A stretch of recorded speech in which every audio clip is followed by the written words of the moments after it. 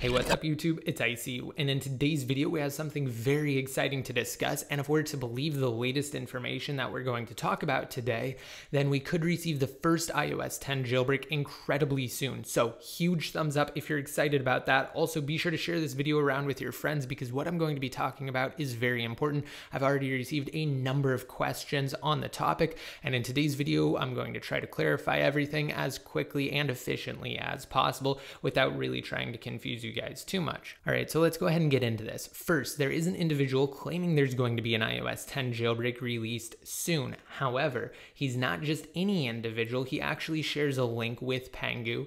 So what I'm going to do first is highlight said link. All right, so this was a screenshot that was leaked of a conversation with this individual right here. The guy claiming that there's going to be an iOS 10 jailbreak released soon. And when we actually switch on over to his Twitter account here, you can see that it is in fact the same individual that I have discussed previously. In fact, this was the same guy who is allegedly able to jailbreak iOS 9.3.4 after the firmware was released to patch the last Pangu jailbreak for iOS 9.x. And as for his credentials and in turn his link to Pangu, he is an Android and iOS senior security engineer at Alibaba. For those of you who don't know, Alibaba's primary business, while they do have a number of subsidiaries, which is very important, is essentially the Chinese version of eBay. It's an absolutely massive company. Now, when we go ahead and switch on over here to an article from Forbes, this is where the link starts to become clear. They specifically say right here, in June 2014, Alibaba acquired the PP Assistant Marketplace, also known as 25pp, via the purchase of browser maker UC Web. So, in acquiring a company named UC Web, Alibaba in turn also acquired 25pp. For those of you who remember, 25pp is essentially Pangu's partner when it comes to releasing jailbreaks. They do have other monetary interests in jailbreaking, and they oftentimes bundle their software with jailbreaks, particularly for Chinese users. In fact, at first for the iOS 9.3.x jailbreak, we had to utilize the PP combination Pangu app before Pangu released their strictly dedicated English version or English adaptation of the same jailbreak application. So that's the link. This guy here is essentially a senior security engineer at Alibaba who in turn acquired a company that owned 25pp, and again 25pp is Pangu's partner when it comes to monetizing their jailbreaks. So again, this guy is definitely an insider to say the least. So now let's go ahead and switch on over to the new information. Well, he essentially said this on Weibo, a Chinese microblogging site, on November 11th. And when it's translated, it comes out to this. Now, it's not really going to make too much sense, so I do have my own translated version of what he actually said in his post. We'll get into that after the direct translated version though. Quote, how to speak iOS jailbreak 10 will be open out. If this continues, soon iOS jailbreak and have become as popular as the Android root.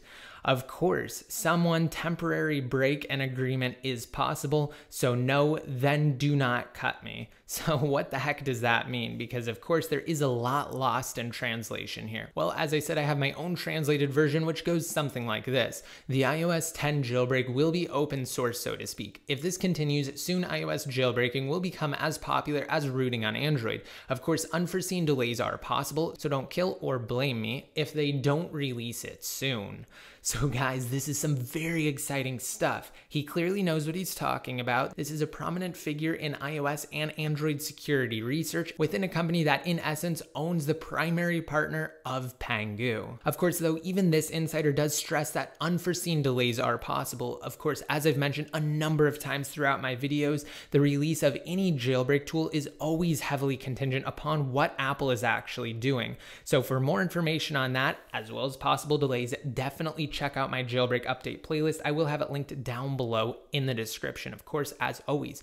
But the primary thing to take away here is that A, a jailbreak could be released very soon for iOS 10, and B, that it may be open source. Guys, that is absolutely huge. The second part, B, may actually be more important than the fact that we could get a jailbreak soon. Because with it being open source, that means in addition to releasing a jailbreak, they'll also release the source code to said jailbreak, again, provided they do actually intend on making it open source.